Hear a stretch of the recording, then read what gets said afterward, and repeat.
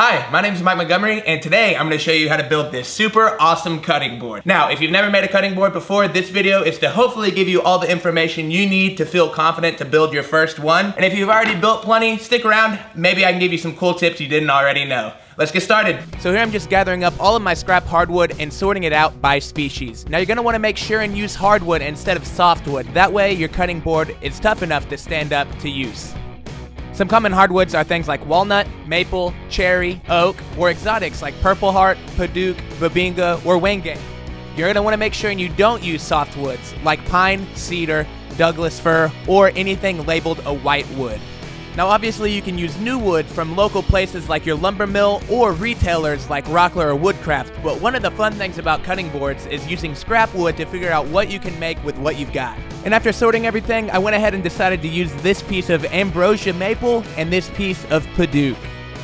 So here I'm cutting my 4-inch wide piece of maple into two 2-inch strips, and then I cut them to length on a chop saw. And you're going to want to make sure and cut them a little bit oversized because you'll trim them off later. Since my padauk was already in a 1-inch strip, I went ahead and cut it to length as well.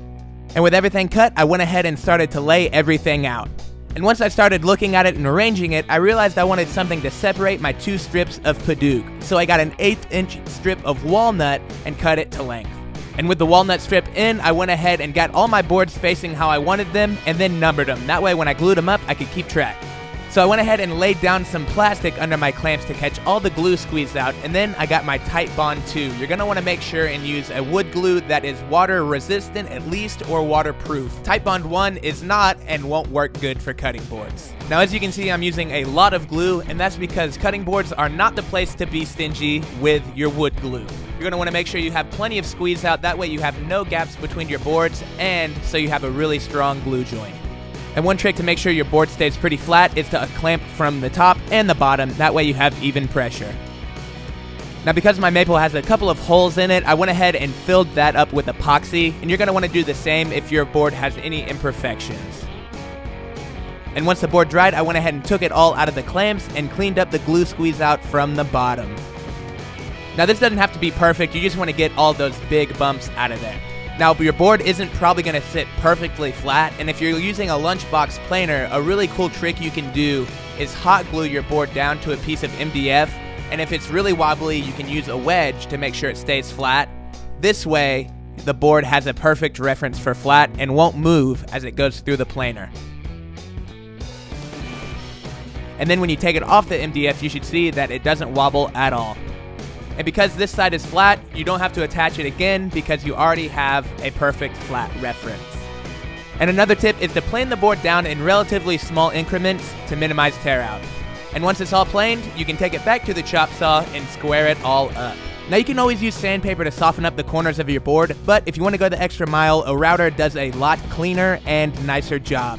Now there's tons of bits you can use. Some common ones are a roundover bit, or you can use a chamfer bit like I am, which gives the board a 45-degree edge.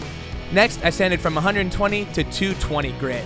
Now after my first sanding, I went ahead and sprayed it down and wetted it. This raises the grain so that you can sand it back down. And after you do it once, you're going to repeat the process and do it again. Now, I never sand the corners or the chamfers until I get to 220 grit because 120 and 150 grit is a little too aggressive. And finally, I could put on my finish. I'm going to be using mineral oil, and don't worry, all of my products will be in my written article, so make sure and check that out for a little extra info. And to condition the board, I did 3 thick coats. I think this board came out super nice. I really love the deep color in the padauk and the walnut compared to the really light maple.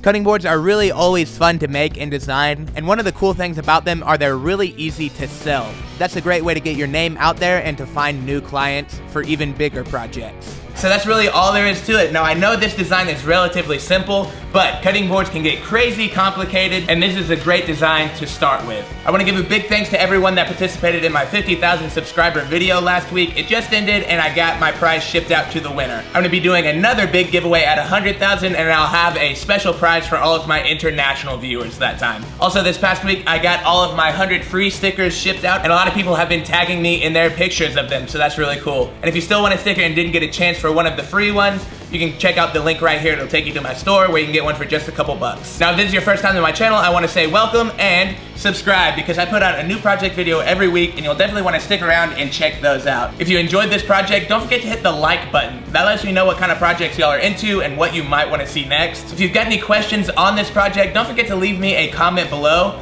Also, if you've got any more tips on building cutting boards, leave those below too. Hopefully we can build a really cool discussion below and get some really good information for people that are building their first cutting boards. Don't forget to follow me on Instagram if you want to keep up with me throughout the week. That is my favorite social media. And we'll see you next week on Modern Builds.